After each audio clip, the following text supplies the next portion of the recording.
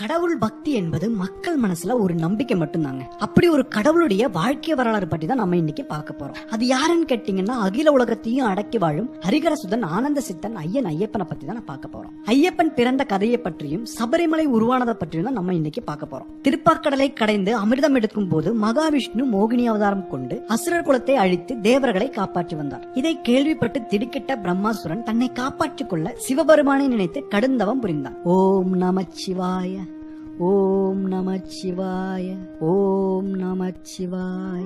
அவரின் தவத்தை கண்ட சிவபெருமான் அவர் கண்முன் தோன்றினார். அவர் கண்முன் தோன்றிய சிவபெருமான், பிரம்மாசுரனே, உன் தவத்தை கண்டு நான் பெருமகிழ்ச்சி அடைந்தேன். என் மேல் அதிக அன்பும் பற்றும் கொண்ட பக்தர்களில் நீயும் ஒருவன்.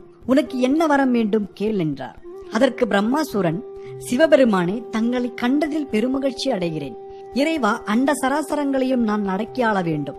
இம்மூவுலகும் என் ஆட்சிக்கு கீழ் வர வேண்டும். இது எனக்கு நடக்க வேண்டும் என்றால் நான் கேட்கும் வரத்தை தாங்கள் எனக்கு அளிக்க வேண்டும் என்றார். அதற்கு சிவபெருமான், அப்படியே ஆகட்டும், கேள் என்றார். கைலாசவாதியே, யார் தலை மீது நான் கை வைத்தாலும் அவர்கள் அப்படியே சாம்பலாகிவிட வேண்டும். இந்த வரத்தை தாங்கள் இந்த அடியனுக்கு தந்தருள வேண்டும் என்றார் பிரம்மாசுரன். அதற்கு சிவபெருமான், அப்படியே ஆகட்டும் என்று அந்த வரத்தை பிரம்மாசுரனுக்கு கொடுத்தார். வஞ்சக நெஞ்சம் கொண்ட அசுரனோ வரம் கிடைத்ததை எண்ணி மகிழ்ச்சி அடையாமல் ஒரு கணம் சிந்தித்தான். தான் பெற்ற வரத்தை சோதித்து பார்க்க எண்ணினான். கல் நெஞ்ச அரசனின் கணநேர சிந்தனையை புரிந்து கொண்ட பகவானோ முதலில் தன்னை காப்பாற்றிக் கொள்ள முடிவெடுத்தார். அந்த இடத்தை விட்டு மாய்ந்து போனார். இந்த செய்தி அறிந்த நாரதர் தலைதெறிக்க ஓடிக்கொண்டிருக்க, அந்த நேரம் விஷ்ணு பகவான் அதை பார்த்து, நாரதரை நில்லுங்கள், ஏன் இந்த ஓட்டம் என்று கேட்க, அதற்கு நாரதர், யாரது? ஓ விஷ்ணு பகவானா? நாராயண நாராயண நாராயண. பகவானே, நான் ஓடுவதையே தங்களால் பொறுத்து கொள்ள முடியவில்லையா? அங்கே அகில உலகத்தையும் ஆளும் சிவபெருமானை தலைதெறிக்க ஓடிக்கொண்டிருக்கிறார் என்றார். அதை கேட்ட விஷ்ணு பகவான், நாரதரை என்ன உளறுகிறீர்கள் என்றார். அதற்கு நாரதன், உளரவில்லை பகவானே, உண்மைதான் என்றார். சிவபெருமான் தன் பக்தன் ஒருவனின் தவத்தை மிஞ்சி அவன் கேட்ட வரத்தை அளித்திருக்கிறார். விளைவு இப்போது அவரே ஓடிக்கொண்டிருக்கிறார் என்றார் நாரதன். மீண்டும் விஷ்ணு பகவான், நாரதரை சற்று புரியும்படிதான் கூறுங்கள் என்றார். தான் யார் தலை மீது கை வைத்தாலும் அந்த நொடியில் அவர்கள் பஸ்மமாகிவிட வேண்டும் என்பது கொடிய அரக்கனின் வேண்டுகோள். நம் அகிலாண்டேஸ்வரனோ பக்தன் கேட்ட வரத்தை நொடிப்பொழுதில் அளித்து விட்டார். விளைவு, வரத்தை கொடுத்தவர் தலையிலேயே கை வைக்க துணியவன் அந்த கொடியவன் என்றார். இதை கேட்டு கோபம் கொண்ட விஷ்ணு பகவான், அப்படியா, இதோ இப்பொழுதே நான் மோகினி அவதாரம் எடுத்து அந்த கொடியவனை அழிக்கிறேன் என்றார். நானும் சிவனும் சேர்ந்து பெண் கிளப்பே இல்லாத ஒரு அழகிய ஆண்மகனை தோற்றுவிப்போம். அவன் இவ்வுலகத்தில் சத்தியம், தர்மம், இறை வழிபாடு முதலியவற்றை காப்பான் என்று விஷ்ணு பகவான் சொன்னார். மோகினி அவதாரம் எடுத்த விஷ்ணு பிரம்மாசுரன் மாளிகைக்குள் ஒரு நடன அழகியாக நுழைந்தார். அங்கே நடனமாடி அசுரனின் மனதை கவர்ந்தார்.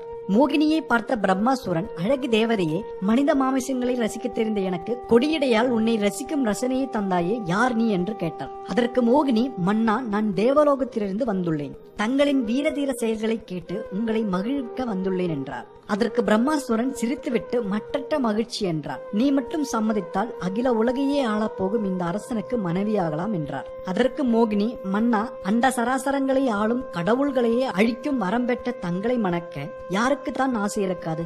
ஆனால் எனக்கென்று ஒரு லட்சியம் உள்ளது என்றார். அதற்கு பிரம்மாசுரன், லட்சியமா என்று சிரித்தார். அதை அலட்சியப்படுத்துபவன் அல்ல இந்த பிரம்மாசுரன், எங்கே கூறுங்கள் அந்த லட்சியத்தை என்று சொன்னார். மன்னா, என்னுடன் போட்டியிட்டு நடனமாடி வெற்றி பெறும் ஆண்மகனையே கணவனாக அடைய வேண்டும் என்பது என்னுடைய ஆசை என்றார். அதற்கு பிரம்மாசுரன் என்ன சொன்னான் என்றால், சற்று கடினமான ஒன்றுதான், இருந்தாலும் ஆடி பார்ப்போம் என்றார். இருவரும் நடனமாட மோகினி தன் வலது கையை தன் தலையின் மேல் வைத்தாள். அவள் அழகில் மகிழ்ந்து மதியிழந்த பத்மாசுரன் தன் தலையில் அவனது வலது கையை வைத்தான். முடிவில் அவன் பெற்ற வரத்தால் அவனே அழிந்து போனான். அதைக் கண்டு மிகவும் சந்தோஷத்துடன் சிரித்தார் மோகினி. மோகினியின் கார்மேக கூந்தலும் மான்விழி கண்களும் முக்கண் முதல்வனை காதல் வயப்பட செய்ய இருவருக்கும் ஒரு ஆண் குழந்தை பிறந்தது. பூமியில் தர்மத்தையும் நீதியையும் நிலைநாட்ட அந்த தெய்வ குழந்தையை பம்பை ஆற்று கரையில் விட்டுவிட்டு இருவரும் மறைந்தனர். அந்த ஆண் குழந்தைதான் இன்று அகில உலகத்தையும் ஆளும் சுவாமி ஐயப்பன். அப்போதுதான் மன்னர் ராஜசேகரன் வேட்டைக்கு கிளம்பினார். சலசலக்கும் பம்பையாற்றின் சத்தமும் குளிர்ந்த காற்றை பூமியெங்கும் தழுவிவிட்டு வானத்தை தொட்டு நிற்கும் மரங்களும் செவ்வானம் சிவக்க துள்ளி எழுந்தான் சூரியன்.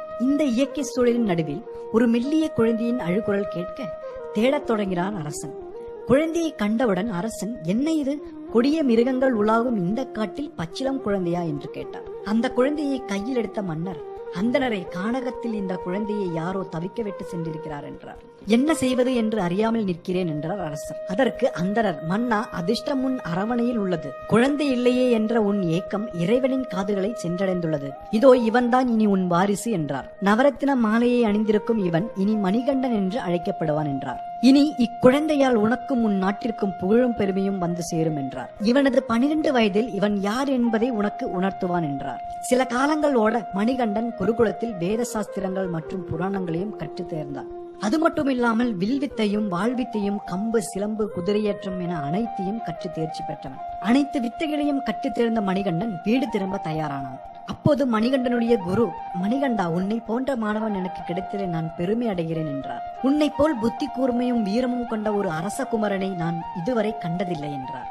பகவானின் சக்தி சொரூபனாகத்தான் நீ இருக்க வேண்டும். சிவனின் சாந்தமும் விஷ்ணுவின் ராஜகுணமும் உன்னிடம் ஒருங்கே அமைந்துள்ளது என்றார். உன்னை காணும் போது என் கண்களில் நீ ஹரிகர சொரூபனாகத்தான் தெரிகிறாய் என்றார். அதற்கு மணிகண்டன், குருவே, எனக்கு கல்வி ஞானமும் வீரமும் கற்பித்தவர் தாங்கள். தங்களின் மாணவன் என்பதில் நான் தான் மட்டற்ற மகிழ்ச்சி அடைகிறேன் என்றார். அது மட்டுமல்லாமல் தங்களுக்கு குருதட்சணையும் தர விரும்புகிறேன் என்றார். அதற்கு குரு, மணிகண்டா, நீ எனக்கு குருதட்சணை தர வேண்டுமென்றால் எனக்கு இந்த வேண்டுகோளை நிறைவேற்று என்றார். நீண்ட காலமாக வாய் பேச முடியாமலும் செவி கேட்க முடியாமலும் இருக்கும் என் மகனை குணப்படுத்து என்றார். குருவின் ஆசைப்படி மகனை குணப்படுத்தினார் மணிகண்டன். இதை கண்ட குரு மணிகண்டனை பார்த்து, மணிகண்டா, நீ சாதாரண மனிதன் அல்ல, கடவுளின் ஆசி பெற்றவன் என்று ஆசீர்வதித்து விட்டார்.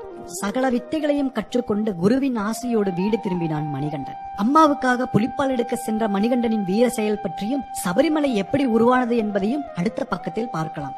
இது போன்ற இறைவனின் மகிமை பற்றியும் கோவில்களின் அதிசயங்கள் பற்றியும்